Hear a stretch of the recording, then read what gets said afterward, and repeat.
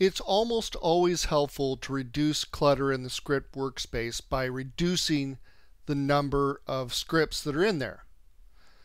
So almost any time you can combine many scripts into a single dynamic or adaptive script, you are making it easier to sift through your sea of scripts.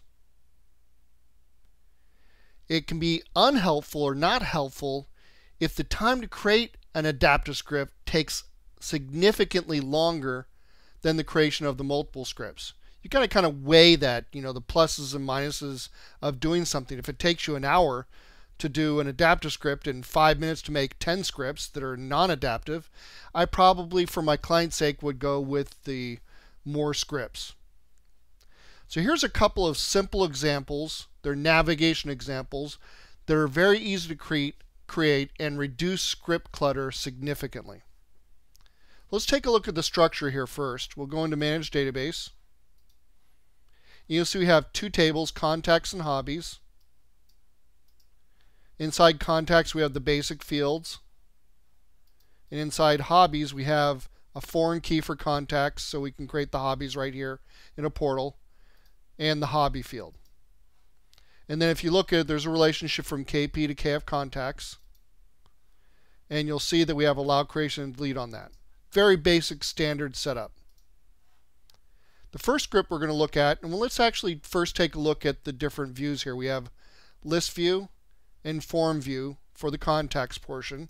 We can go to hobbies and look at form view and list view again. So 4 total layouts basically. So let's take a look at the scripts. First one we're going to take a look at is this one and this one right here. So if we go into layout mode and double click on it, we'll see that we have go to layout parameter and then an optional script parameter, which is not very complicated, just in quotes, contacts underscore form. And if we go back over here to contacts, double click on this one, it says go to hobbies form, or the optional script parameter is hobbies form. So let's take a look at the script. You'll see go to layout parameters right here. It has 2 steps, perform the script, which we'll take a look at in a second. This one right down here, the go to layout new window, and then go to layout name by calculation, and we simply put in get script parameter. So we're passing in the name of the layout into it so we can use that instead of specifying it directly. And you'll see that each of our layouts are contacts form, contacts list, hobbies form, hobbies list.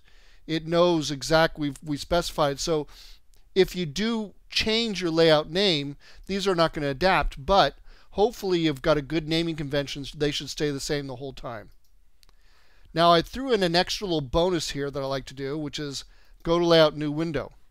And it says if the active modifier keys is 4 or 6, let's make sure we can see that whole thing, and that is control or CTRL is 4 and caps lock key is 2. So if you're holding down the control key while you're running the script, that's going to be a 4. If you're not holding down any keys while you run the script or when you first start it, it's going to give you a 0. It's not going to be 4 or 6. And if you accidentally have the caps lock key down, well, 4 plus 2 equals 6, and that's what we're testing for this. So that's the idea here. So we can come in here, as you saw before, and go to hobbies and go to contacts. But if I go ahead and hold down the control key, you see it opens up a new window because I've held that down. And I always put that caps lock key in there because people sometimes click it, they don't know it's on, and it should work anyhow. No reason why I can't easily program around it. Now the other one I want to show you is reliant on good naming conventions. This one's just reliant on you not changing the layout names. This one's reliant on good naming conventions. You'll see what I have here. I have contacts form, contacts list, hobbies form, hobbies list. Now FileMaker is built around what I like to call FLF, find list form. You find, it produces a list of values, and then you choose which one you want to go to by clicking on it. Simple as that. That's how it works. And so I always have a form and a list view for every table, at least for the the people to see it. There'll be other layouts, but as far as the basic interface layouts, that's what I'm going to have. So I always name them starting with the table name, and what function it has. Because then I can do this. If we go to my Go to Layout form, we'll see it says Go to Layout, Layout Name by Calculation, and the formula in there is grab the left words of the layout name that we have, and we did this previously in some videos with Get Layout Table Name.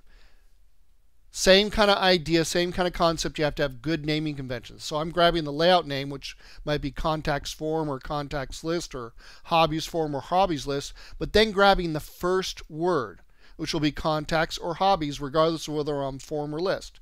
And then I put on form on there, and it's done. I go over to this one. It's just about the same thing, but we're adding on list. So you'll see when we look at these in layout mode, you'll see that I have one script, right? Go to layout list. And if I go over to hobbies form, this one has the same script on it. And the same is true for contacts form. Go to layout form.